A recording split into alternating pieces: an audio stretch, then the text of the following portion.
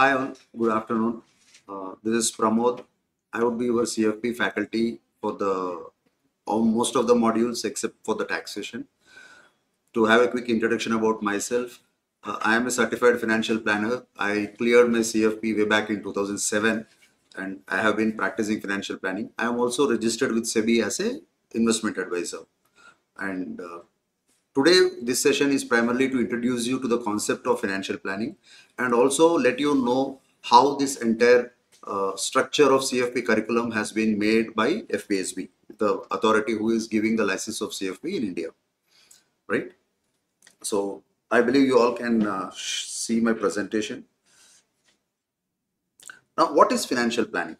Now, before getting to the concept of financial planning, if you see the way the personal finance landscape is changing in India for the past maybe 2-3 decades, it's been phenomenal, right? So there was a time when people used to work in government jobs and they know that, when I get into a job, I'm going to retire after 20-30 years. They are also clear that I'm going to make some kind of a pension and they know what kind of retirement benefits they get. But if you see the last 20 years, there is more and more private jobs coming in, lot of privatization. And today, most of our value addition or GDP you call is happening in the private sector. And a lot of employment opportunities are also created in the private sector.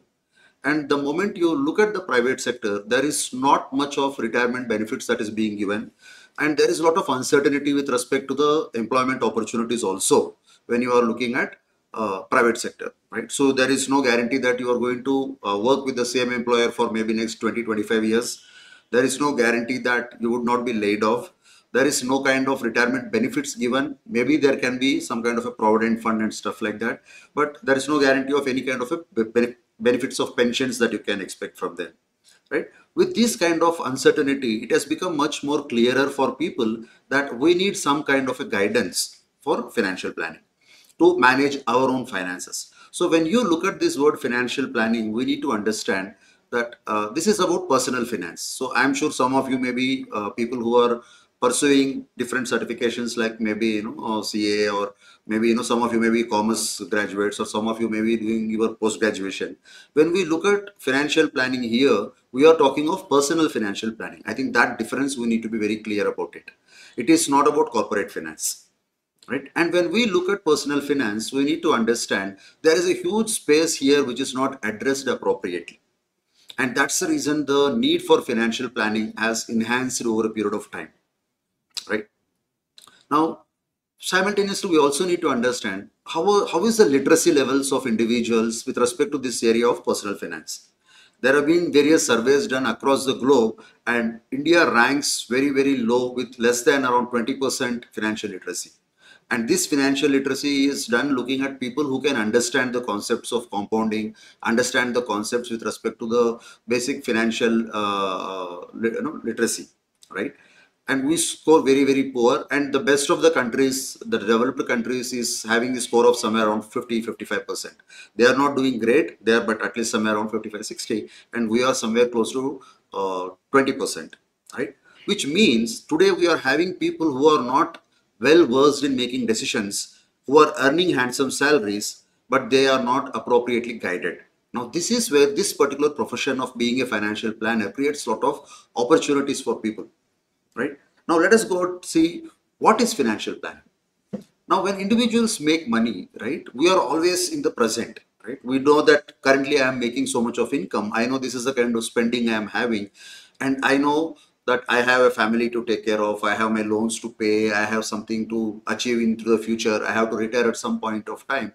But when you put all of this together, we need to have a plan which can be implemented and executed, which can help us achieve all these targets. Now, that's what the financial planning is all about, right? So as you can see on the slide, right, it's a holistic approach, which means we are not talking of only one piece of information. Now, when you look at the market today, when you go to any bank, right, the banks are supposed to be into the banking, but banks are also doing a lot of product selling. They sell insurance, they sell mutual fund, they sell gold, they sell all kinds of various other offerings, right? So when you walk into a bank as a lay customer and then ask them, this is what I want to do, maybe the person sitting on the other side of the desk doesn't understand your requirements. Now that leads to a lot of mis-selling, because they don't understand what you want, and most of the cases you yourself don't know what is it you are looking at. With this kind of a context, right, the financial planning brings a holistic approach to that, wherein we are telling it is about managing an individual's resources, right? So when we say resources, we need to understand the resources are spread over a timeline. Like today, maybe you are in 2024, so maybe in March 2024, I am getting an income of so much, but going forward, I'm going to have an increment in salary. I'm going to have promotions. I may be looking at better job opportunities, right? Maybe, my spouse may start working. So there are so many opportunities of generating higher incomes, right? And simultaneously, there is a downside also. Maybe that, my spouse will stop working at some point in time, right? My expenses are going to increase. So there is going to be resources coming and going at various points of time in our life. So when we look at financial planning, so we are talking about having a holistic approach which deals with all these aspects of your cash flows, which helps in achieving your goals in the future, considering all the resources, right? So developing a plan to help individuals achieve their financial goals with available financial sources. And when we say available, it is not only present, but also the future available resources. So that's something to understand. Now, with understanding what is financial planning, now the second step is how do we go about doing the financial planning? Now, this job is not going to be an easy one, because if you see today, as on date, there are hardly 2000 and odd financial planners certified in the Indian market, certified by FPSB, who are carrying the tag certified financial planner. Now, we are talking of a country of 1.4 billion people, and we are also talking of a very young population, working population, but still we are not having adequate number of people to deliver the financial planning and proper advice to the clients, right? So now let us go and see how to do the financial planning. Now, the moment you look at financial planning, right, we need to understand any kind of a service or any kind of a offering should have an appropriate process to follow, right? Unless the process is structured, you cannot have a outcome which can be guaranteed with quality. Now, in this context, FPSB has created a six-step process which is internationally acclaimed, which is called a financial planning process, a six-step process. And what does this process include? You can see from the picture, it starts with establishing the relationship, establish and define the relationship with the client. Now, when you start your engagement with the client, we need to understand that the requirement of the client may be different from what you have done to some other client. Every client has a different requirement. Generically, they may be same, but specifically they are different, right? So we need to understand, when you are defining your relationship with the client, you need to understand what is that the client is expecting from you, and can you deliver that? Now, there may be some times that some part of the service may not be delivered by us, but we can always refer to somebody else, right? So when we are getting into the relationship, engagement of this relationship, we need to tell the clients clearly, this is what you can expect from me, this is what I can deliver for you, right? And maybe, if there is any terms with respect to the fees and the standard setting, right, we need to have all this consensus built in the letter of engagement, or some kind of an agreement which is made with the client in the initial process, right? So that's what establishing the relationship is. Now, it may look very easy, that establishing the relationship is the most easiest part, but believe me, out of all the six steps, the most difficult step, if you ask me from my personal experience, is establishing the client relationship. Because when we talk about a client, we are talking about individual. Individual is an emotional person, right? You need to connect with the individual emotionally so that he can start sharing what he wants. And it is not easy for people to talk about money, and more so with Indian context. I have had clients where I had to meet them 3 times, 4 times, just to make them open up their minds and start seeking what they want. Because there is a lot of hesitation for people to talk about the kind of income they make, the kind of assets they are holding, the kind of investments they are making, right? And the kind of family requirements they have. So it's not easy to open up to a stranger. So you need to warm up to that, and that is where establishing the relationship comes in. And in this particular point, we need to have very good interpersonal skills, right? So your ability to connect with the client, your ability to communicate, your ability to empathize with the client, all these aspects becomes very critical when you are talking of building a relationship with the client, right? And unless you have built a proper relationship with the client, you cannot think of going to the next step. And how do you know that my client, I am adequately confident that he will start sharing the details. Because if you look at the second step, it's collecting the client's information. Now, your first step ends and the second step starts. So when you are looking at collecting the client information, the client will start giving you information only when he feels confident that you can deliver your promises, and the client is also confident that his data is safe. He can open up safely with you. Now that's where the relationship building will take off to the data collection. Now, if you do not have appropriate relationship with the client, and if you just try to go and give some kind of a questionnaire to the client, asking him to fill up the data collection questionnaire, he would be very cold. He would not even fill up. Just imagine that, somebody comes to you when you are drawing money from an ATM, somebody comes to you and says, see, can you please tell me what is your income? Or what is the rent you are paying? Would you just open up to a stranger just like that? You don't open up, right? Because you will want to know who is the person who I'm talking to, what is the relevance of this information, and what is the implication of the data I'm sharing, what will he put it across for, right? And I have had people who asked me that, Pramod, are you from income tax department? No, because they are worried that I don't want to talk to a person who looks very serious, who is somebody who may be coming around as a in disguise, who may be a IT department guy. So people have all these queries. So we need to cross that barrier of establishing the relationship and then go to the second step of collecting the data, right? Now, there are multiple ways of collecting data. Now, when you talk of collecting data, you may have a questionnaire, you may have some kind of an online mechanism where you have a document available where the client can log into that and then start updating data. So you can use any of them. It can be a manually filled physical paper also. I mean, it may look very old, but still there may be people who want to have physically filling up the documents. They want to do it at leisure, right? So it can be any of these things, but the main objective is what is the kind of data we are collecting, not how we are collecting. How we are collecting is a matter of convenience, but what we are collecting is what is material to our financial planning, right? So when you look at the kind of data that needs to be collected, the first point we need to look at is quantitative data, which is most easy to collect. Quantitative is numbers, right? So when you are talking to client and asking him about what is his name, what is his age, or what is his date of birth, what is the kind of salary he is having, what is his family size, what is the kind of employment opportunities he's presently dealing with, is he having an idea of when to want to retire? So many aspects with respect to that, right?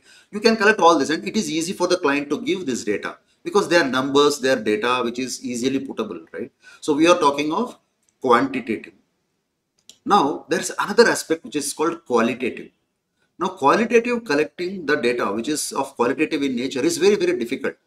You can't ask a person how healthy are you, right? You can't ask a person how much is your risk appetite or how much risk can you take with respect to your investments, because the client cannot open up and say, Pramod, I can take 100 units of risk or 50 units of risk. So there is no way of quantifying that. So this is where a lot of qualitative information has to be taken, right? Now this is more sensitive. There are different tools available. You will also develop some of them with your experience, how to build the conversations and make people come out with quantitative and qualitative information. Now collecting information in itself is a challenge because most of the times the clients may not be very organized. I have had clients where I saw that they have made some investments 15 years back, 20 years back. They have no clue about it. They have lost everything except that they have made an investment. They have no other proof of that. And time's long, right? And today people keep moving, their jobs keeps taking them to places. And when they keep moving from point A to point B, they change the bank account, they change the address, they change everything. And the investment they made 10, 15 years back is somewhere lost. And when you start doing the data collection, I also found a lot of people will come up with all this information. And then you also end up helping them to figure out all this old, data that is lying with them, right? And once you do the data collection, we also try to understand in the process of data collection, what are the kind of goals the client is looking at? What are the kind of goals the client wants to achieve, right? The client goals can be something like, I want to buy a house, I want to buy a car, I want to have a holiday home, I want to go on a foreign trip. I want to plan for my child education, I want to plan for my child marriage, any of these things. Now, most of the goals are a little bit away on the timeline. When we say timeline, we are telling maybe 3 months, 6 months, 9 months, 12 months, 20 years, 30 years, right? Now, a short-term goal may be less than a year, wherein he says, Pramod, I want to, look at down payment for my car, or I want to look at buying a phone, or something like that. Wherein he is planning for 50,000, 1 lakh, whatever the amount he's looking at. And the longest goal can be his retirement, when he says, I want to plan for my retirement, maybe, 25 years from now. Maybe, 49, 50, 2049, 2050, I want to retire. Now here we are talking of the data collection and also goal setting. Goal setting is part of that. And once you do that, then you get into analyzing the client's financial status. Now that you got adequate amount of data, right? Now you should see the process. Okay, first you build the relationship, you take the client to the confidence. And once the client has confidence in you, that is when you start asking him for data. If the client has no confidence, you may keep you hanging upside down. The client is not going to give any kind of a data to you, right? So once you cross the level 1, you go to the level 2, you collect data from the client, right? And then we spoke about qualitative and quantitative. The data that you collected, that is going to be analyzed, subject to a lot of calculations and analysis, right? Now, what are the kind of calculations and analysis we do? That is what we will learn in different modules, right? And once you do this analysis, that is when you start looking at recommending. So that's your developing the financial plan. So if you look at the fourth step, develop the financial planning recommendations and present it to the client. Now, this is where we are talking of, I do the data analysis, I make some kind of a strategies, I give those recommendations to the client, and I present the plan to the client. Now, this is where the most important part is. This is where the final picture of the financial plan starts developing in, and you make that plan, taking all the data of the client after putting it through all the analysis, right? And does it end there? Once you finish your recommendation and once your financial plan is done, do you think it is going to stop there? No. Just the recommendation is made. If the recommendation made is like reading the recipe of some kind of a dish. You read the recipe of a dish, it's not going to satisfy your taste buds or hunger, right? It's just a recipe. So your recommendations you make here is just a recipe for him. When will it be fruitful? Only when you start implementing it becomes fruitful, right? Now that is your next step where you help the client with implementation. Now implementation may be possible that you do some of them yourselves and some of them, because in the Indian context, there are a lot of legal requirements for delivering some of these products. So maybe you may not be in a position to do some of them, or maybe you may be in a position to do some of them according to your situation at that point in time. So you can help the client to implement some of them, and wherever you are not in a position to help the implementation, you refer them to other people, right? Let us say you are telling a client you need to have so much of insurance cover, and you are not in a position to give that insurance products to him. You recommend him to go and buy an appropriate product from the market. You want the client to buy some kind of a retirement product or make a retirement investment. So you can advise him. If you are doing it yourself, you can implement it. If you can't, you are going to recommend him, you can go and do somewhere else. And with the technology so much friendly with people today, you can go and buy a lot of things online also. Just ensure that you are not falling to some kind of miscommunication suddenly happening somewhere. You can decide what you need to buy from the recommendations, and you can go out and scout for best products in the market. Right? And once the implementation is done, it's not the end. Then comes your last step when we talk about monitoring and reviewing the plan.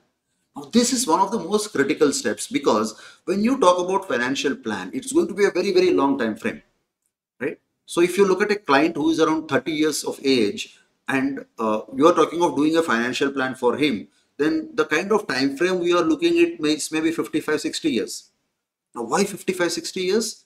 Because today the life expectancy in India, the average is somewhere around 76 to 77, but that is an average. So if you want to take a number which is around 85, we are telling the client is today 30, living till maybe 85. So we are talking about 55 years. Now, 55 years is a very long time. And none of us are blessed with our ability to predict how the evolution of things are going to be into the next 45, 50, 55 years. So we need to keep tracking what we did. We need to keep tracking the client's requirements and changes, because there can be changes happening at the client front also. Today the client may have a family which is smaller, and later maybe there are new members coming to the family, new goals adding to the family, or some of the goals he wants to upgrade them, some of the goals he wants to downgrade them, right? So you need to review them. The financial and the aspects of related with respect to the client. Simultaneously, you also need to review the recommendations that have already been implemented, or the things that we implemented still making valid sense for us. Do we need to do any changes? Do we need to do any kind of a course correction? So we need to do that and then review and then make any required changes to the client. Right now, this entire process is what is called a financial planning process, and what we saw just now is the financial planning process as structured by FPSB. Now, in the part of the financial planning, I don't know if there are any queries. So in the financial planning, you have any queries? Right? No. So in the financial planning, if we are looking at, there are various topics which we end up covering. Right? So you can see, you can see the presentation. So multiple things like risk management. Right? We are talking of investment planning, retirement planning, tax planning, and estate planning. These are all different aspects with respect to an individual's personal finance that is going to be dealt with. Right? So we are talking of somebody's retirement, we are talking of somebody's goals being met through investment planning. We are looking at estate planning. What if something happens to the client, how the assets would be passed on to the beneficiaries, right? We are also looking at risk management. So we will look at risk management slightly by end of the session. We will just have an introduction. Now, all these aspects are going to be part of your financial plan. Now, these aspects have been covered by CFP curriculum, and the structure of the CFP curriculum has been made so that all these things are covered here. So you can see here, the first one you can see as an investment planning specialist. So this is one module which deals completely with investment planning. Now, what are the various aspects that is covered in investment planning? So it talks about investments, risk, return, goal setting, calculations, building a portfolio, optimization of the portfolio, right? And all these aspects with respect to the investment, different types of products available in the market, stocks, mutual funds, evaluating the funds, right? All of them which comes in there. And then you have retirement and tax planning. So in the previous slide, we saw both of them separately because I put them functionally separate. But when you look at the curriculum here, the retirement and tax planning is clubbed into one. So there will be one paper which will be dealing with retirement planning and tax planning. Wherein in the retirement planning, we talk about how to plan for an individual's retirement. What are the kind of products that is available? What are the kind of calculations that go into the retirement planning? Right? What is the kind of retirement corpus a client needs to have when he wants to retire? Now, today in the current scenario, a lot of people have crazy ideas. I want to retire by 40, I want to retire by 35, right? So people are talking of financially independent and retire early, right? The concept of FIRE. Now, people have this anticipation that I can do that, but to get it done thoroughly, a little bit foolproof, we need to have proper expertise there, and that is given here. And also tax planning, and we need to understand when we are dealing with tax planning here, we are looking at tax planning to an extent of what is relevant for personal finance. We are not getting into the tax planning completely, like what maybe a chartered accountant or somebody else is getting into. So here our tax planning is limited to the personal finance products and tax filing, basic aspects of the personal finance, right? And then the third paper is about risk and estate planning specialist. So wherein here we talk about risk. Now this risk is different from the investment risk. Now here, the moment we say risk, we are talking about insurance, we are talking about risk management mechanisms, identifying the different types of risks, right? What are the different kind of strategies that are available for managing the risk? So there is a wide spectrum of risk management related topics that is covered here. And then you also have estate planning. As I said, estate planning is about passing on your assets to the next generation after you are not there, or to the beneficiaries at a later point of time. And then once you clear these three modules, then you are eligible for writing the last module, which is the integrated financial planning. Now that is a bringing together of all the learnings what you have done in all the other modules. You bring in all these modules together. So in that particular final module, you will have a case study where you will have to write a financial plan, construct a financial plan, and you will also have an exam with respect to that. So once you clear that, I think your examination part of CFP is more or less done and taken care of, right? So I thought first we will have a quick introduction on the entire CFP curriculum and what is financial planning before we start looking into more detailed discussion. So I thought I will take you through this. Then I would like to just look at the first module, which we would be starting as risk management. Okay, so in the risk management, we have risk management and estate planning as one paper, but these are two distinct modules. Okay, in the same paper, you have two different modules coming in. Now we are going to start looking at understanding what risk management is all about and what is risk. Now, if you look at this particular context, there are, I would like to share. Yes, so let us come back. Okay, let us look at, when we look at risk management here, what is the risk we are looking at? Now, what is risk? Risk means uncertainty. That is something which we all agree upon. But are all risks similar? We are more exposed to the concept of something called a speculative risk, right? There is a possibility, there is a risk that today it may rain. There is a risk that the bus may not be available or the train may not be coming in time, right? These are all risks, these are uncertainties. Typically, we use the word risk very closely with uncertainties. But when you look at it technically, we end up looking at risk as something called a pure risk and something called as a speculative risk. Now, I would like to look at what is speculative risk first before coming to the pure risk. Now, when you look at speculative risk, we are talking of a possibility of gain or loss. Like let us say you are going and betting on something, right? Or you are playing a lottery. So there is a gain, there is a loss. The loss is that, you may not recover your ticket price. The gain is if you win, you may make a huge amount of money, right? There is a possibility of a gain. There is also a possibility of a loss. And most of the investments by nature have some kind of a speculation element to that, because there is a gain element also attached to that. But if you look at pure risk, the pure risk is a possibility of a combination of loss or no loss. Now, when you look at a combination of loss or no loss, can you think of some examples when we can talk about loss and no loss? One of the examples we can look at is that there is a possibility of an accident happening and there is a possibility of no accident happening. Let us say I am driving a bike or I am driving a car. So when I am driving a car, there is a possibility that an accident may happen. And if the accident doesn't happen, the ride is going to be smooth. The drive is going to be smooth. So these are the only two possibilities. Can there be a positive possibility that my drive is going to be extraordinary or my car is going to suddenly perform extraordinarily well and I can go from point A to point B in amazing speeds and safely? No, it is going to be one of these two. There is an accident, there is no accident. Similarly, somebody is either alive or dead. Somebody is either healthy or he is sick. Now, when you look at pure risk, these are the only two outcomes that you can expect.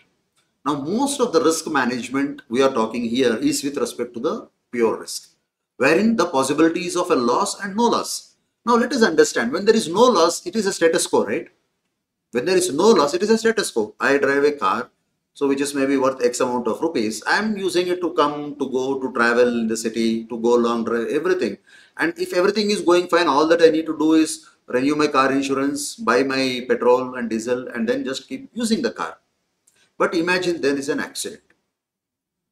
Now, zero was no accident. Everything was fine. Accident is the loss. Now, once there is a loss, now I have to bring my car back to the routine, right? I have to get it repaired. I have to get it addressed so that it is brought back to the road so that I can use it. So from the loss, I need to recover the losses and bring it back to a utility value. Now, that is what we are talking of as a risk management. Loss, no loss. Whenever there is a loss, I want to recover the losses and I am not looking at making a profit out of that. I am trying to recover the losses. That's it. If I have a loss of, let us say, 50,000 rupees with the accident, I want to recover that 50,000 rupees. I cannot make a profit out of it. I can't say that I want to make 1 lakh rupees out of it. The moment it becomes profitable, it is not pure risk and no insurance company would be interested in that, because then there is an incentive for people to make losses. There is an incentive for you to have accidents, because when I can make an accident and claim, I have a damage of 50,000 and imagine I can get a claim for 1 lakh of rupees. So I am making 100% profit, get into an accident, make a claim of 1 lakh, 50,000 for expenses, 50,000 you book the profits. That is not possible in a pure loss, because they will only cover you to make good for that particular losses, right? Now, when we look about risk, there are two aspects with risk. As I said, risk is uncertainty, and Whether the risk will happen or not is one aspect of it, right? Like, let us say that you may have a car which you are using for last 10 years and touch wood, nothing happened to it. There was no accident. You have been buying insurance policy, you have been renewing the policy, but no accident happened. So the question of whether the risk will happen, we don't know. It may happen, it may not happen, right? But there is always the more important question, when the risk will happen. That is why we are afraid of. We don't know when it will happen. If you know that, then obviously you would not take the policy, right? Let us say that we all know that we are going to live for 85 years. As we know the date of birth, let us say we also get an expiry date, right? In that case, nobody will buy life insurance, right? Because they know I am going to live for next, 70 years, 80 years. So, no, they will not buy life insurance. But the point is, you know death is certain. People will die, but you don't know when that will happen. Now, because you want to protect your family, you want to protect your liabilities and all other things, you want to ensure that this financial burden doesn't fall on the family. You want to buy insurance, right? So when you are looking at buying insurance, what you are doing is you are trying to address the risk of not knowing when it will happen. Death will happen, but I don't know when it will happen. If it is happening when I am 85, I don't need insurance. If I am guaranteed that I will live till 85, I may not need insurance. But because I don't know, I want insurance, right? Because life and death is again binary, 0 and 1, loss and no loss, right? Now, when we look at the risk, there are some terminologies which we need to understand. The first one is called peril. Now, what is a peril? Now, some of these are technical terms, we can't use it casually. A peril is the cause of loss. Now, when there is an event happening which is leading to the losses, the cause of that event or the cause of the loss is called as a peril. Now, when you go for buying insurance, all insurances will not cover all the risks, right? See, we need to understand the insurance company is into risk risk transfer or taking up the risk, right? So when they are taking up the risk from the individuals, they will not take all the kind of risks. They will also evaluate whether it is worth taking or not. If it is worth taking, yes, I take up the risk. If it is not worth taking, I would reject. I would say, my friend, I can't cover you for this. Please go back and come some other time. So that's possible, right? So here, perils, all the perils, whether they are covered or not, depends on what kind of a policy we are taking, right? Now we can see some of the examples like fire, fire insurance, right? Earthquake, theft, burglary. Some of these things are all perils which can lead to the losses which are covered by the insurance policies. So when you buy a policy, you should understand whether these perils are covered or not, right? So that will be in the details of the policy documents which you will come across. Now, peril is fine, but there is something called hazard, right? Now, what is a hazard? Hazard is something which can enhance the probability of the loss happening, right? Now, peril is what causes the loss. Hazard is something which can create the probability of that event happening or enhancing the losses. So, hazard is something which can enhance the losses or enhance the probability of losses. So, let us look at an example, okay? We can look at three types of hazards as a classification: physical hazard, moral hazard, and moral hazard. Now, when we look at a physical hazard, you are using a car which is 50 years old, which is not well maintained. Now, the possibility that this car may not function properly, the possibility that there can be a loss or somebody driving this car may meet with an accident and die is much, much higher. Because there is a physical hazard. The equipment you are using, the car you are using is not physically fit enough. So there is a physical hazard associated with that, right? There have been accidents where people carry inflammable substances in public transport, right? Now that is a physical hazard. You are carrying a physical inflammable substance into a bus and then you are traveling in a public transport. Now, because you are carrying an inflammable substance, the chances of an event happening is higher. And if at all the event happenings, the losses that can happen is also very high. Now, that is a physical hazard. The nature of the hazard is very much physical in nature, right?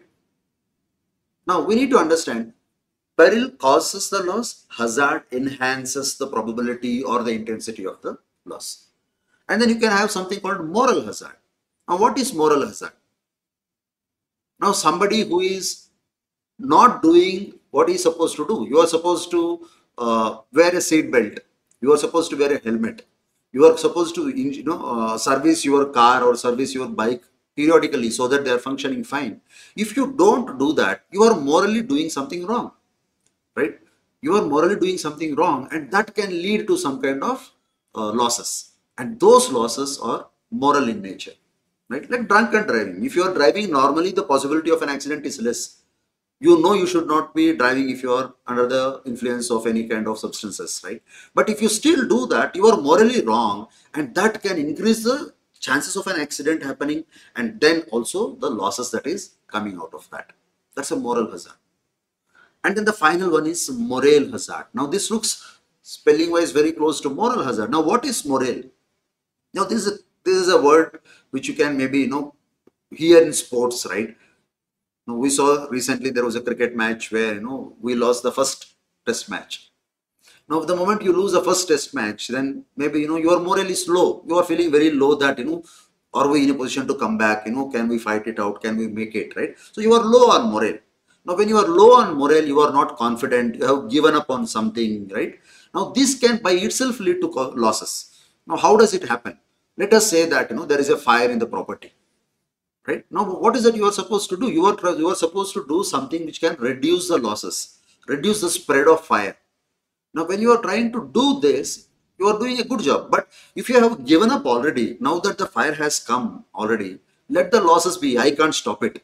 No, I know the fire engine cannot make in the traffic, right? So you give up very early, and then you say that no, the losses are there. Now, what can I do now? Now that is a moral hazard because you are not doing anything to reduce the losses and you are very low on the morale. That indirectly creates the chances of losses, right? Because you are low on morale, you are giving up on things, right? So these are the hazards, different types of hazards. Now why are these things important? When we look at risk, we look at insurance. The insurance companies wants to understand what kind of perils are to be covered and what are they willing to cover. And the insurance companies also put some clauses when you give you an insurance policy. They will tell you, like if you have a property insurance, let us say you are living in an apartment complex and you want to insure your apartment complex. Now, when you go to the insurance company, the first thing insurance company will ask is the details of the property, the structure, the quality of the construction. Somebody will visit the site and evaluate the property. After doing all that, they will also look at the possibilities of reducing the losses. So what will they say? In the policy, they will give some choices like you need to have fire extinguishers placed in every floor of your flat, right? You need to have proper mechanisms so that the electrical panel boards and all are safely protected. You need to have mechanisms wherein there is a firefighting mechanism, like maybe the water pipes available or maybe the sand buckets available, whatever it is. They want to ensure that these things are available so that the losses can be minimized and reduced. So they are the ways of reducing the risk. So they are trying to avoid the hazards, and they may put some responsibility on you.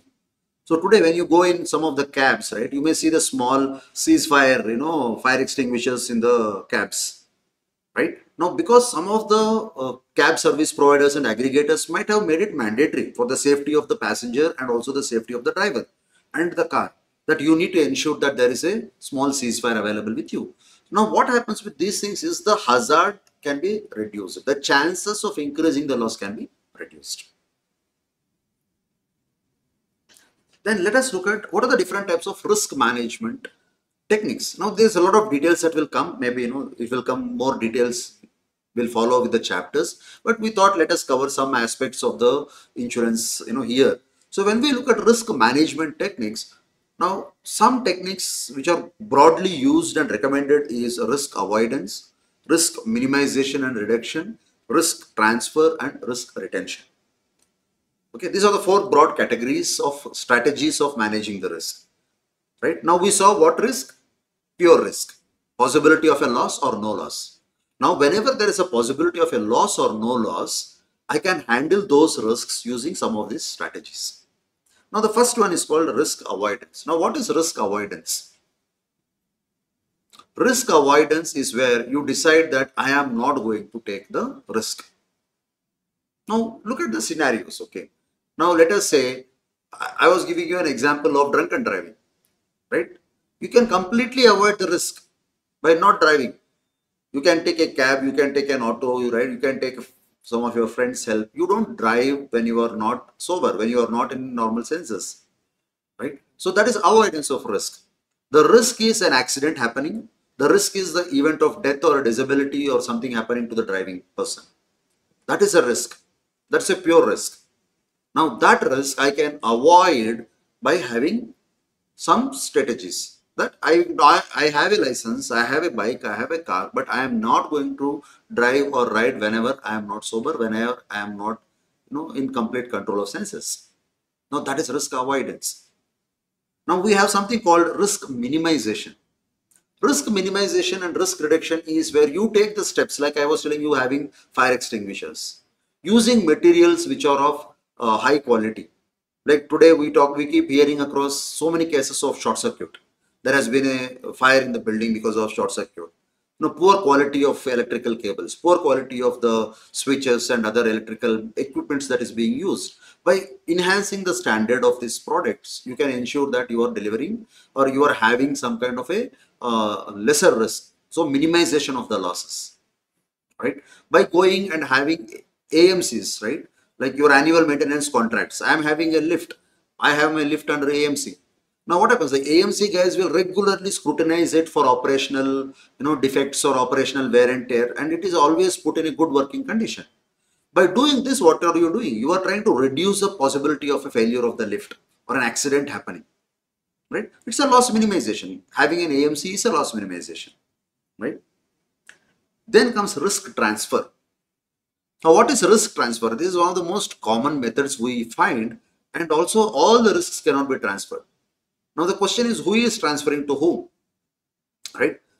You cannot transfer risk from one passenger to another passenger, right? You are transferring risk from one party to another party. So here, risk transfer is about transferring from individual to the insurance company. You transfer the risk to the insurance company. I am having a car. I transfer the risk of accident happening to my car from me to the insurance company which is willing to insure my car. When I do that, the insurance company will settle the claims whenever there is an eventuality or whenever there is an event of accident that is happening. Now, how does this insurance work? We will look at a little bit more at a later point in time. So this is risk transfer. So that is one strategy. I transfer the risk to an insurance company, and the insurance company accepts that risk. And when they accept the risk, they are telling, I will compensate you for the losses. And then finally, there is something called risk retention. Now, what is risk retention? Risk retention is where I am retaining the risk. Now, when I don't follow any other strategy, right, I am retaining the risk, right? I don't put a fire extinguisher. I am not sober. I am driving, very harshly. I am driving, not following the traffic rules. I am retaining all the risk on me. There is no way anybody else is going to compensate. But can I retain all the risks? No, I will only retain some risks, right? Only some risks I will retain. Now let us look at, risk of having common cold, right? Let us say we all catch cold, we all have fever happening maybe, 2-3 times a year when the seasons are changing or when there is some infections around, right? Now, do you think some insurance company will cover you for a common cold and fever? Or do you think you will go to an insurance company and say, my friend, please insure me for common cold and insure me for fever? No, because you retain that risk. You will say, boss, if I have fever, it is going to be a 2-3 days of discomfort. I will take some medication. I will visit a doctor. I will take the prescription, and then maybe 3-4 days everything is going to be fine, and it is not going to cost me more than few hundreds of rupees. I am not going to look for an insurance there. I am retaining the risk there, right? So today, what are people doing? All the small risks they are retaining, right? The bigger risks they want to transfer, and somewhere in between they want to manage, right? Now, all these 4 strategies can be looked in when you look at using a car. Let us say you have a car and you put a seat belt. Now, what is that? It is meaning you are minimizing the loss, right? If there is an event happening because you are putting a seat belt, the possibility that you will get badly affected in an accident is much lesser, right? So your the reduction happens there. You insure your car adequately with a car insurance company. Now you have transferred that risk. My car is worth 10 lakh rupees. I am going to insure my car for 10 lakh rupees. So whenever there is an accident, the seat belt will protect me. But if there is an accident, the insurance company will compensate me for the physical damages and everything to restore it back to the normal, right? So we are talking of risk minimization, we are talking of risk transfer, risk avoidance. I am not going to drive in the opposite side of a one-way traffic. I am not going to violate the traffic rules. If there is a red, I am going to respect it and stop it, right? I am not going to speed beyond a particular the limits, whatever has been given. So all this, when you do that, you are avoiding the chances of that risk. You can avoid those risks, right? And then finally, after doing all these things, whatever is left over is the risk retention. You are holding on. The possibility that you may feel sleepy, you may doze off behind the wheel. There is a possibility, but there is a risk you are retaining, right? You are telling that I am fine, I had a good sleep, but still there is a possibility that monotonously, when you keep driving, for a very long ride, you may feel fatigue and you may feel like sleeping and doze off. Now that risk is retained. You can't transfer it to an insurance company, right? You can't do anything else. You are retaining that risk. So when you look at driving a car and managing your car itself, we could see 4 different strategies. Now, how are these 4 strategies used? Now, let me just give you a small example.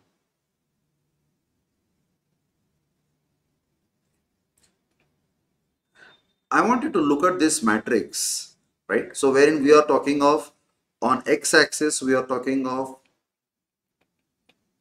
probability of event, right? That an accident we are talking of, what is the probability that event can happen? That is your x-axis, okay? And we are talking of low to high. And then the intensity of loss. Again, this is low, this is high. Now, these 4 techniques, whatever we are seeing here, we can evaluate them and choose what strategy to use according to this particular matrix or this particular picture I am showing you, right? Now, let us look at what is there on high intensity. In this quadrant, what is there? The intensity is high and the probability is also high. In the quadrant X, whatever I have marked here, the intensity is high, the probability is also high. Means the probability that some event can happen is very high. And whenever it happens, the intensity of the loss is also very high, right? So currently, if you see today, there are so many people, who are meeting with accidents on mainly the new expressways and new highways that has opened up, right? Because the roads are very well built, there are no speed breakers. Once you pay the toll and you are out of that toll, you are just zooming in, right? Now, the probability that if you end up not managing your speed limits, right? The probability that if you are not driving within the speed limits, the accident can happen is very high. And whenever that happens, the intensity of the loss is high. Your entire car is gone for a toss, the driver is gone for a toss. The intensity is also very high, right? Similarly, I was giving an example of people drunk and driving. When somebody is drunk and driving, the probability that an accident can happen is high. And when the accident happens, the intensity of the loss is also very high. So what is the strategy to do here? Out of these 4, we need to avoid. So wherever the probability is high and intensity is high, the strategy to apply is avoid, right? Don't travel to places where there is more risk, right? Today we are talking of natural calamities, right? Today we are talking of wars happening at different places, right? Now imagine somebody wants to go on a vacation, and then he decides that I want to go on a vacation to some place which is having so much of risk, right? You should avoid it, because by putting yourself to that kind of a travel destination, you are enhancing the risk. So that is easily avoidable, right? You should not be going to places which are not very safe, right? So you need to avoid it. So something can be avoided. Then let us look at the diagonal opposite, low probability and low on the intensity. The possibility that something can happen is low, and even if that happens, the intensity of the loss is very low, right? Retention, yes. So you try to retain the risk because the probability is low. We looked at the example of a common cold and fever, right? If you are having some kind of a cold or fever, all that you do is you will just take some medication and then you will take some rest, recover, and then go back to your work, right? You retain the risk, you don't do anything else. Now, you have something here, low on the probability and high on the intensity. Low on probability, high on intensity. I want you to focus this matrix very importantly. Now, this is where the probability that an event can happen is low, but if it happens, the intensity of the loss is very high. Now, this is death by accident, premature death, falling, sick with some medical calamities, right? So all these things, the probability of something happening is low. It is not that when you go on the roads, everywhere there is people dying of accidents. Do you see that? No. Accidents happen, but not that, you see everywhere accidents happening, right? People do die prematurely, but it's of a very low probability, right? The number of people who are dying prematurely in a younger age is much, much lesser.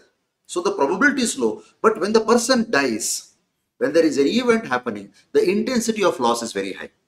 The family misses an individual who is potentially, lot of income generating, lot of, value creating person to the family, besides the emotional things, right? So the intensity of loss is high, right? You have a car which is worth maybe 20 lakhs. Now, the probability that your car will meet with an accident is very low. Normal cases, I am telling. Normal case, the probability that your car will meet with an accident is very low. But if it meets with an accident, then the claims or the losses can be running into lakhs, which is huge. So this is where we do the risk transfer. Low probability, high intensity. And believe me guys, the insurance company will also not insure you if the probabilities are high, right? Because the insurance company is into the business of insurance. They want to make profits, so that the premiums they are collecting is going to be paying them profits after paying the claims that is made. That is the business of insurance company, right? I collect premium from so many people. I end up paying claims for few people or whatever I have anticipated. And because the claims were in line with my anticipation, I end up making profits. Yeah. I don't know. Here it is working. You can just check with we would be deployed 24/7 एक नया प्रयोग हम start कर रहे हैं with establishing हम बिल्कुल determined है इस बार muscle power को कम करने के लिए. Let's just give me a minute. I think there is some cross function that's happening.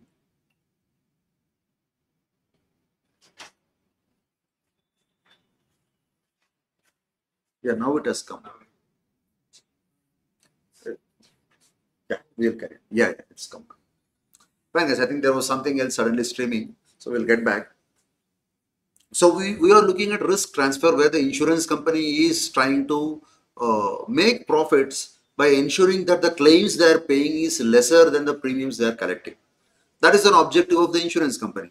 Now imagine the probability starts shooting up, right? When the probability starts shooting up, it is not favorable for an insurance company to also be in that business, right? Imagine there are 100 cars that is sold and 90 cars are meeting in accident. Then it doesn't make any sense for them to cover, right?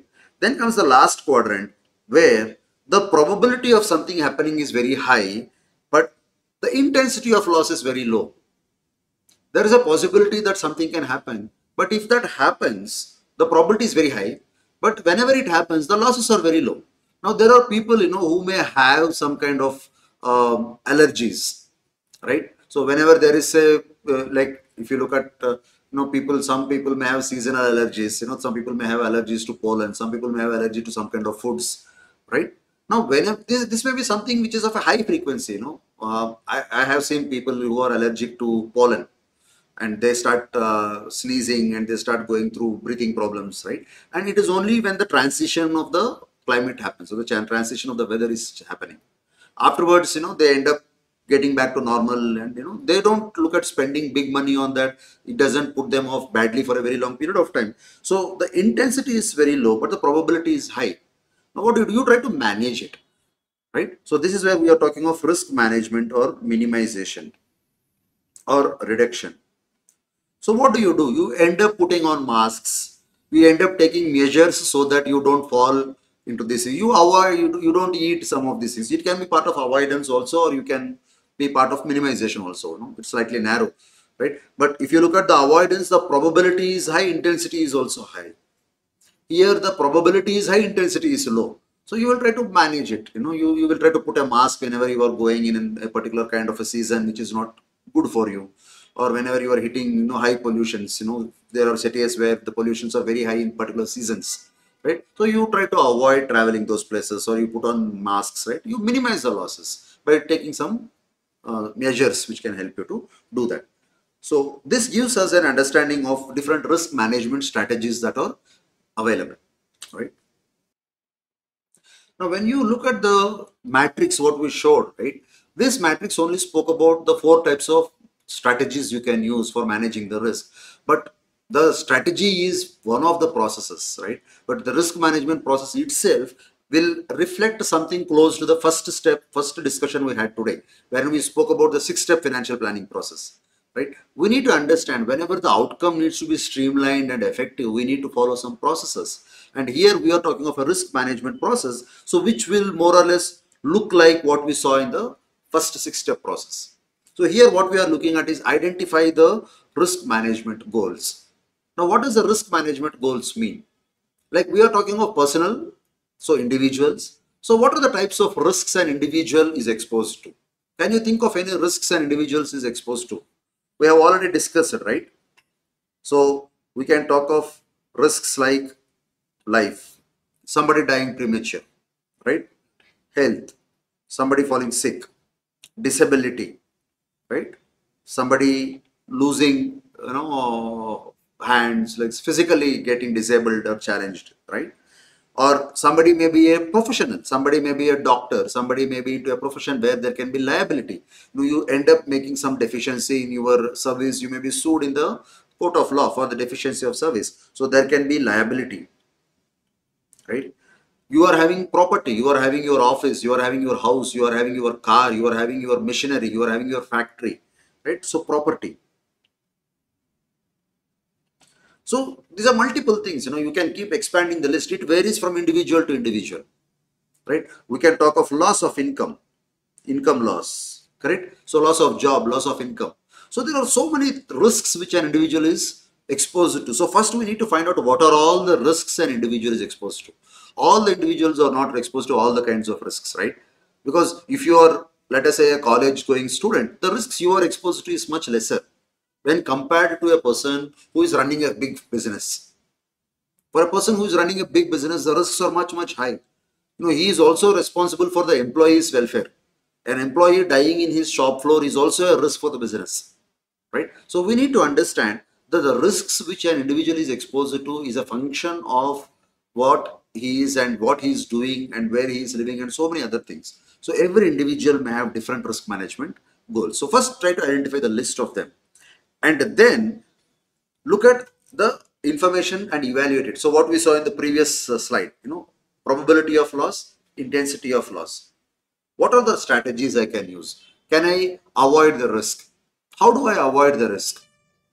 I can avoid the risk by not getting into those businesses, right? I have an opportunity to go and start a business in a place A and a place B. Place A, I find, is having a lot of issues of theft, burglary, and safety concerns for employees. So what do? I choose a place B. Though it may be a little bit more expensive for me, it may reduce my profitability, but still I choose B because I want to completely avoid the risk of my property being damaged, my employees being, hurt, or having some kind of losses for them, right? So I can look at what kind of strategies. I can look at transfer of risk, insurance. I will insure my plant. I will insure my machinery. I will insure my automobiles, right? I will insure my employees. So risk transfer, I can apply all of them, right? And we can also look at risk reduction. I will ensure that there is proper firefighting mechanisms. I will ensure that there is proper safety protocols in my workshop.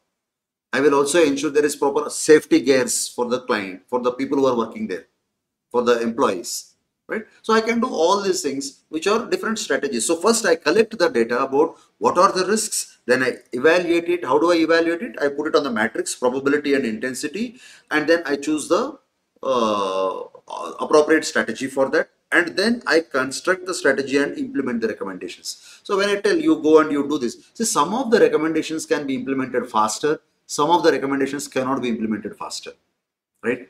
So let us say buying an insurance is not an easy job, right? You can only go and ask a company to insure you. You can't even guarantee that they will insure you, right? So it may take time. There is going to be an underwriting process. So when they start underwriting, then you will figure out that it's not an easy job. So it may take some time. And similarly, your factory, you will have some consultant who will come and say that you want to ensure that this property is completely safe. You have only one staircase, right? For according to fire safety, maybe it is better we have one more staircase, which is not regularly used, but in emergency you can use it. So when you go to shopping malls and all, you see, right, there may be a escalator, there may be a lift, but there will be other alternative staircases available outside, which is only opened up in case of emergencies. Because with thousands of people in the shopping mall or in a multiplex, right, for them to come out is not easy. And then you can't use lift when there is risk. So you end up running on the escalators, you end up running everywhere. So you need more spaces. Now for you to build this entire setup may take time. So the strategy may be there, but implementing the strategy may take its own sweet time, right? So you should ensure that the implementation is done appropriately. And then again, as we saw in the previous discussion, monitor and review is again important. Like in the 6-step process we discussed, you need to continuously monitor and review the strategies. Here also we need to monitor what are all the changes that is happening for the individual client, right? Now the client started a new factory.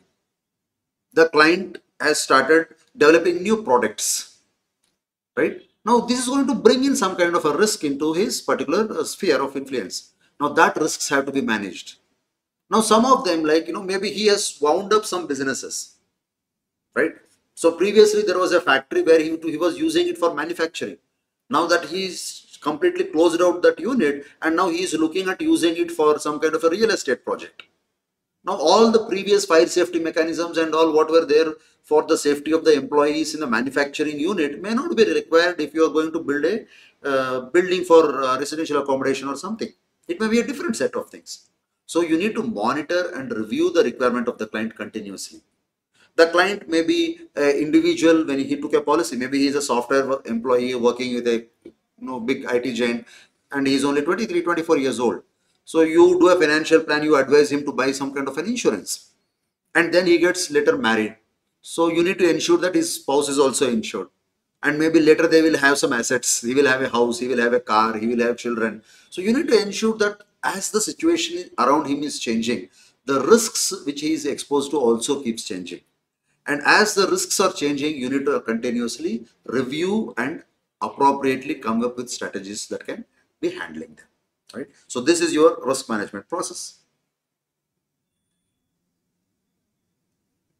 Now, when we spoke about risk management process, we also said that risk transfer is one of the important aspects.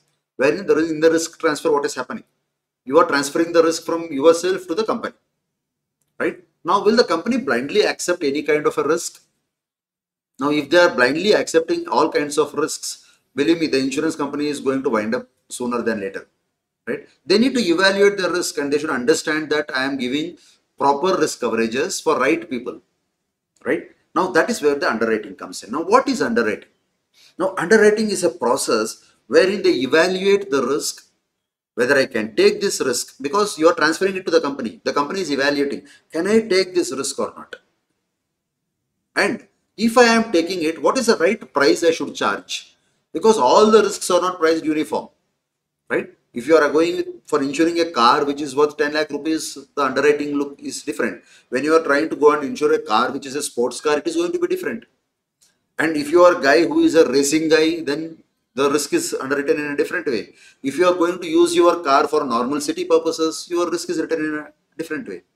So we need to understand the underwriting people will evaluate the exposure of the risk and how it is going to be costing the company, and they price the risk appropriately. Now this process is called underwriting. Now you can see, I'll just read it out for you. The process of underwriting then determines whether a risk is reasonable to accept. Should I accept it or not? If it is not acceptable, I will say, I'm sorry, I would not take it. Nobody can force me to take any risk, right? So I can say I will not. And if, at what price? If I decide to take it, then what is the price I have to charge this guy, right?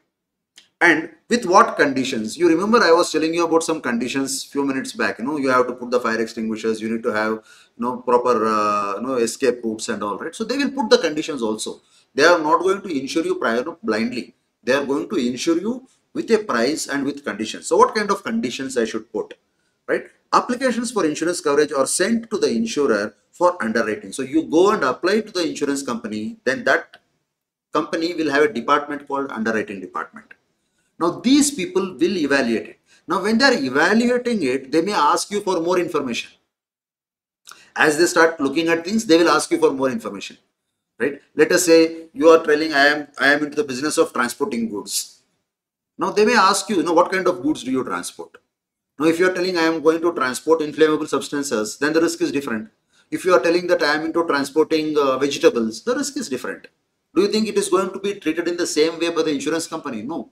One is inflammables, more risky, physical hazard, right? The other one is vegetables. So there is no big risk by carrying any vegetables per se, right? So we need to understand, they evaluate these parameters. And upon acceptance of the risk, the insurer issues a policy and completes the underwriting process. The underwriting process is completed when they determine a premium which they will charge you, and then they make an offer to you.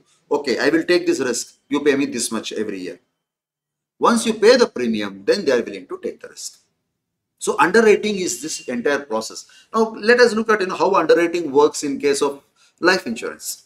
Just to give an example, because all of us can relate to it. Let us say that there is a doctor who is going and asking an insurance company for life insurance. Now there is no job related risk for a doctor, right?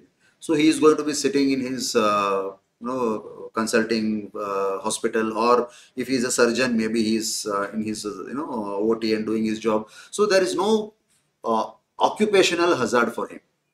So he will be treated with a normal kind of a risk. But imagine on the same day, there is another person who is going and applying for an insurance, and his job is working in some mines, or his job is in digging tunnels, or his job is something of a different level of risk. Now you think the insurance company is going to put both of them in the same risk? No. Both of them may be of same age group. The doctor is also 35-year-old. This guy is also 35-year-old. But this fellow's profession and this fellow's profession are different. Now that is called occupational hazard. So we discussed about hazard. Hazard is where the possibility that an event can happen or the loss can be high. Now the same age person, both are healthy now, everything is fine. But his occupation builds a hazard that the probability that something can go wrong is high for him. So I have to underwrite his risk separately. Now you know what? The moment they see this proposal form, they will ask the person, can you give more details about your job? So they will have a questionnaire, which is an occupational questionnaire. So they will give that questionnaire and ask the person, please fill this and give me. So in that they will have multiple types of questions. What kind of exposure he has. Is he exposed to blasts in the mines? What kind of job. If he is telling, no, I am with the tunnel department, but I don't go to the site. I am only a designer. Now his risk is lesser, no? He is just going to sit in a AC office or somewhere in the back end, and he is designing how the tunnel needs to be designed. He is not on the ground.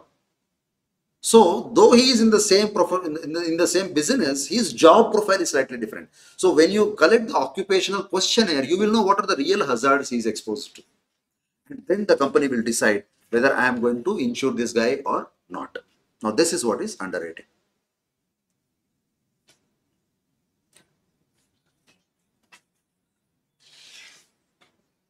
Now, I was also telling that the insurance company may not be accepting all the risks. But leaving aside whether they will accept the risk or not, we need to understand, can all the risks be insured? I also said in the beginning part of the discussion, all risks cannot be insured. There are some categories of risks which can be insured. Now for those risks to be insured, they are called insurable risks. And then you can see different requirements for a risk to be insured.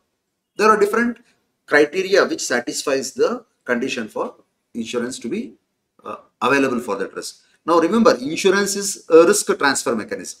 You are transferring the risk to the insurance company.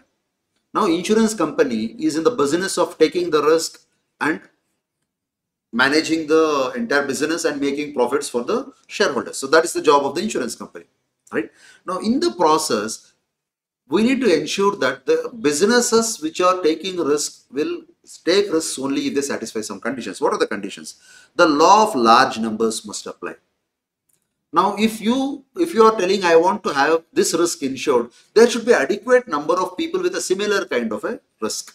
The law of large numbers, right? So when you are looking at getting an insurance coverage, you should ensure that this number exists. Now, let me explain a small scenario. Okay, let us say this entire insurance as a concept generated, few centuries back when people used to carry the goods for business on the ships, right? So let us say that people were traveling from point A to point B, right? I will try to take the simple example, and let us say that there were 100 ships which were loaded with the goods necessary, and each ship is worth 1 lakh rupees. Each ship is worth 1 lakh rupees of goods. Okay. Now, of the 100 ships that are leaving the shore A, only 99 ships ends up reaching the shore B. Now, this is what the figured out, that every day 100 ships leave the shore A, but when they reach the destination, only 99 are reaching. One ship is not reaching. Okay. Now they decided that, okay, fine, we don't know which one will be the one that is lost. Now because of that, because they are business minded, they decided, let us all manage the risk. So what they started doing is, before leaving the shore A, they started collecting 1,000 rupees from each of them. So all the 100 ships guys will put 1,000 rupees into a box. Now it becomes 1 lakh. Now at the end of the journey, one ship is gone. So for that fellow, this 1 lakh compensation is given. Now this is how the basic rudimentary insurance concept started happening. Now let us see the law of large numbers. Let us apply the law of large numbers here. Let us say that instead of 100 ships, there are 1,000 ships and one ship is getting destroyed. So your 1,000 rupees would have become 100 rupees. So each person will have to pay only 100 rupees, right? And let us say it became 10,000. That there are 10,000 ships, and let us say the 2 ships are getting destroyed. Okay, 2 are getting destroyed. So which basically means 2 lakhs. So still you will end up paying only 20 rupees per person, right? Because when the law of large number starts coming in, the probabilities will be very favorable for us. Now we all studied probabilities at some point in time, right? So when you talk of tossing a coin, right, the probability is a 50-50. Wherein you toss a coin, 50% chances it is a heads, 50% chance it is a tail. That does not mean that the first time I toss it is head, second time it will be tail, right? It doesn't mean that. Because probability is not telling you that if you toss 2 times, once it will be head, once it will be tails. What probability says is, when you repeat that event for more and larger number of times, it will start coming closer to 50-50. That's what the probability means. Now for that 50-50 probability to manifest, the event should happen more number of times, larger number of times. You keep tossing the coin 1 million times, then heads and tails will come closer to 5 lakh each. Closer, maybe 5 lakh plus and 4 lakh 99,000 and odd, something like that. It will come closer to that. Now that's what the probability is. So for the probability to be realistic, you need to have large number of population or large number of iterations to be made. So here, when you look at 10,000, it comes down to 20 rupees. 2 ships, 10,000, 20 rupees, 2 lakhs, right? So people will just pay it off. Now, if you look at how, when you book a ticket for a train, like on IRCTC website or anywhere, there is a checkbox given, insure yourself for accidental insurance, right? They charge you hardly anything. It is hardly 1 or 2 rupees, right? Now, how are they insuring you for less than a rupee and 2 rupees? Because the number of people who are using the trains on a daily basis is in millions. And not that every day there is an accident happening, and not that every day people are dying, right? So when there are millions of people, they are collecting 1 rupee, 2 rupee from everybody who is booking a ticket. And the claim will happen only when there is an event happening. So the law of large numbers, the larger the number of people, the probabilities are better reflected, and the loss management and the loss compensation becomes easier. So when I am looking at insurable risk, I should ensure that it is a law of large numbers. It should be large number of people who are having a similar kind of a risk. Now there can be exceptions. We need to understand everything comes with exceptions, right? Now what are the exceptions? Now let us say somebody is having, somebody is a sportsman, right? So somebody is a football player. Now the football player says, I want to go and insure my legs. Now there have been cases where people have insured different parts of their body. Now a football player, now you can't go and say that you go and get 1 lakh people like you. Only then I will look at insuring because I want large number of people. We can't say that. So there are specific types of pricing, which we will look in detail at a later point of time, where different concepts are applied. So in rare cases, there are exceptions where you insure them irrespective of being a single scenario case. But underwriting will be done, and the underwriting done there is different. It is not on probabilities. It is not on predicting the losses. It is on various other factors, right? So IPL is going to start maybe in some weeks. Now the matches are being insured.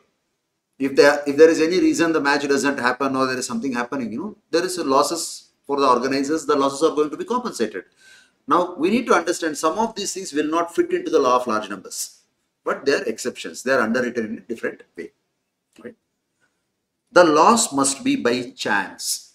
Means the losses should not be intentional. It should be accidental. Right? Insurable risk, large number is one of the aspects. Second thing is the losses should be accidental. Right? Accidental does not mean accident. Accidental means which is not planned.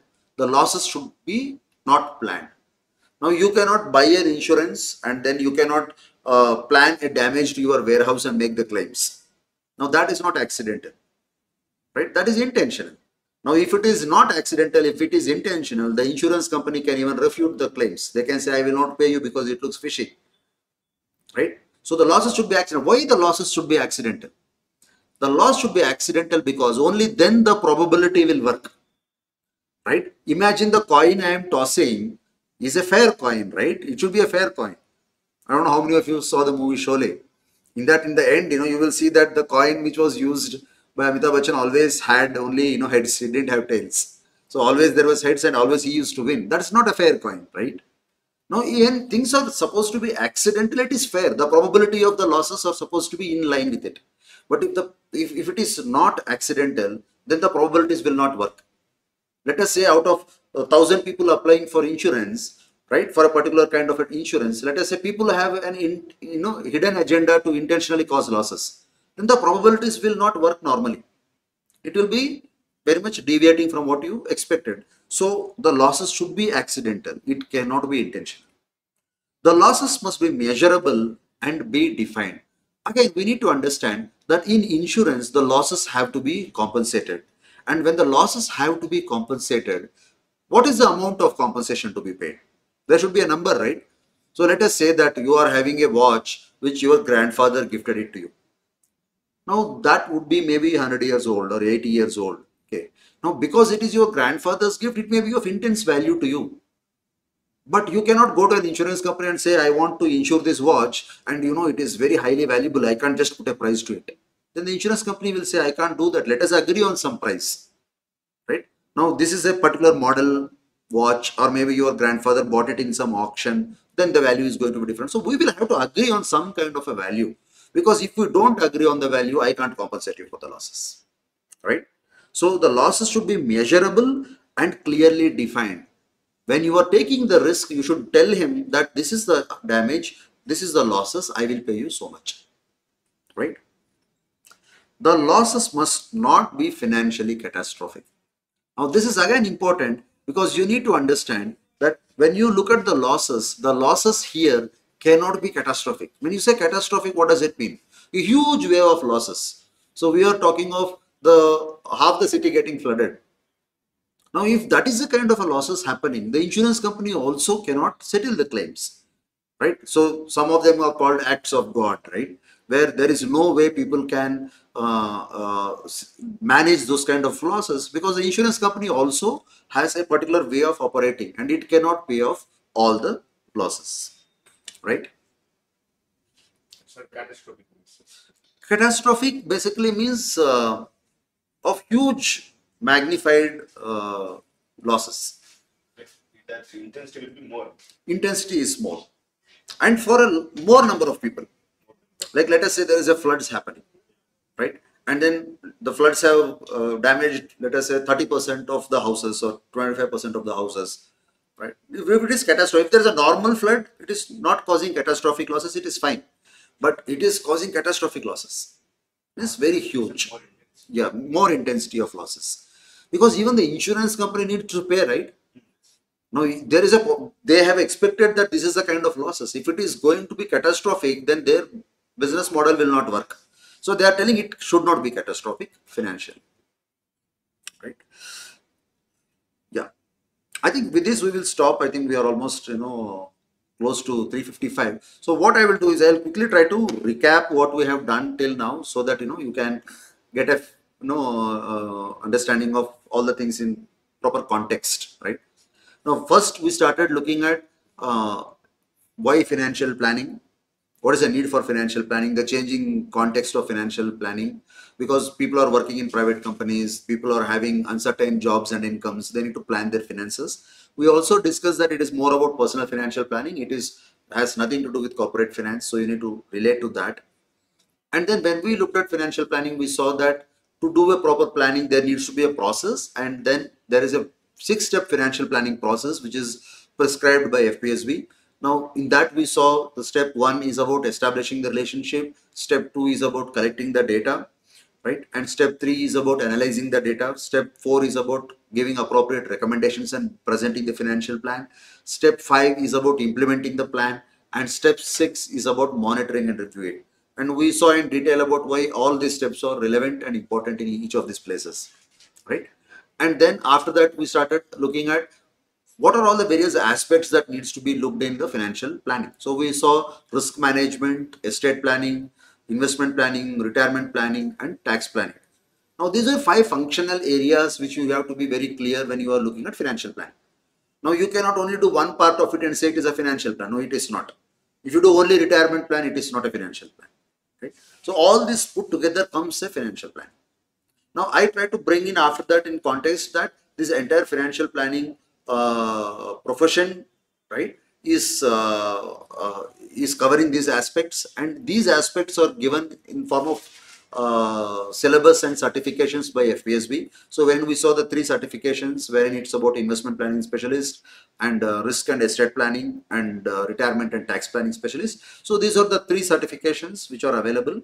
And after you clear these 3, you can write the final module, which is a integrated financial planning.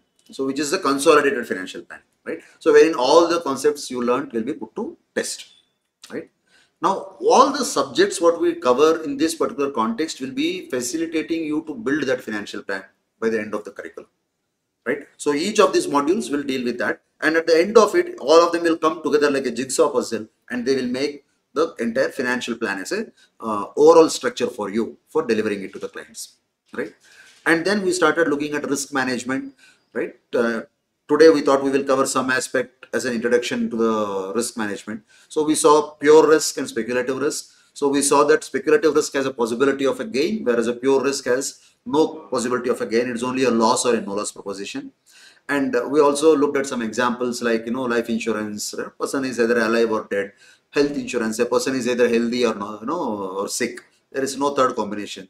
There is a vehicle which is running fine, or it met with an accident and there is some problem happening to it. So it's a 0 or 1.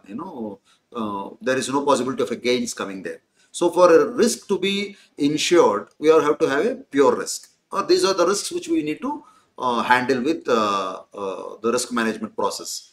And then we saw that there are different strategies like risk avoidance, risk management or risk minimization, and risk transfer and risk retention. And when we looked at these strategies, we also looked at the XY axis of probability of loss and intensity of loss, when we saw high probability, high intensity avoid, low probability, low intensity retain, and then low probability, high intensity transfer, and the last one where you are risk minimization or managing yourself, right? Try to take measures which can control or manage the risk. And then we also looked at the risk management process, and in the risk management process we saw that like the 6-step process of financial planning, you have 6 steps wherein you try to identify the risks, evaluate the risks, appropriate strategies have to be found, and then make appropriate strategies implemented, and then you monitor and review them, right? And then finally we ended up coming to the different types of requirements of the insurable risk, and wherein we saw that it needs to be a large number of exposure units, homogeneous large number of units. It also should be accidental losses.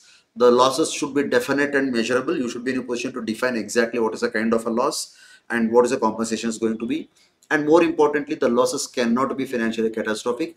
If they are going to be financially catastrophic, the insurance companies cannot settle the claims, right? So fine guys, I think with this we will come to the end of the session. I don't know. No, I can't see any queries here. So you have any queries? Continue that record. Whatever your questions is, you can just raise it. Maybe we will take it 2-3 minutes and then we will pause What it. is the depth of this course? What is the depth of the course?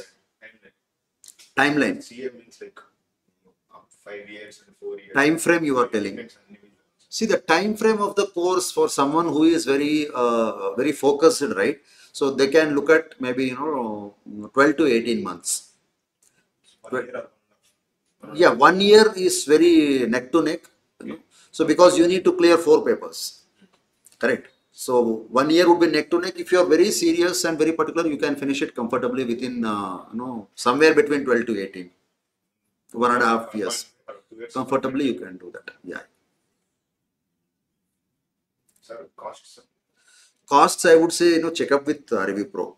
Okay, because the costs have different functionalities and different variants. Okay, so I don't want to get to the cost. I would like to know anything with respect to the curriculum and course. You can ask me. What's the qualification? Qualification also +2, +2, I mean +2 pass is the primary qualification. But by the time you clear all the modules, see, there are 2 things. One is pursuing the qualification. Second is getting the qualification. Exams you can complete, but when they are giving you the certification, right, you need to have completed your graduation. Yeah, to register you can start after +2, but by the time you finish your exams and to get the CFP as a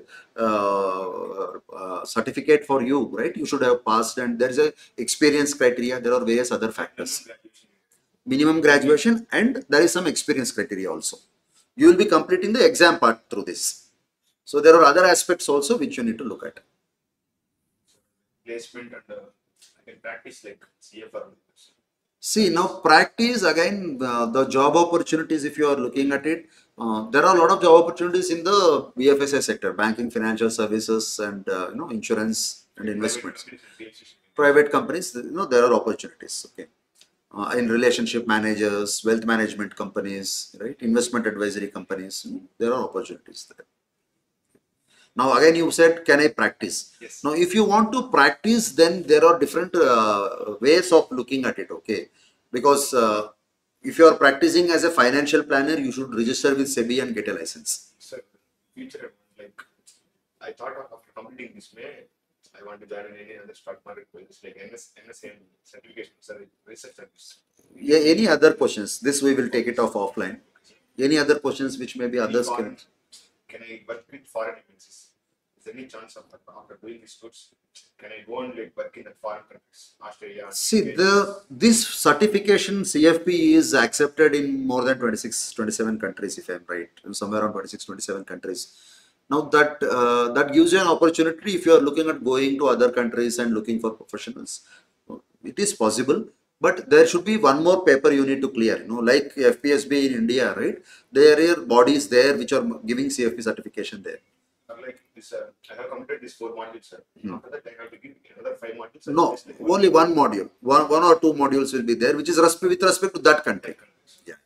So that varies from country to country. So wherever you are trying to go for, you need to check with the FPSB with respective countries and then see what are the modalities. The possibility is there, modalities will vary. So you need to figure out on that. Yes. Fine guys, so we will stop the session here and we will look forward for further sessions. Thank you.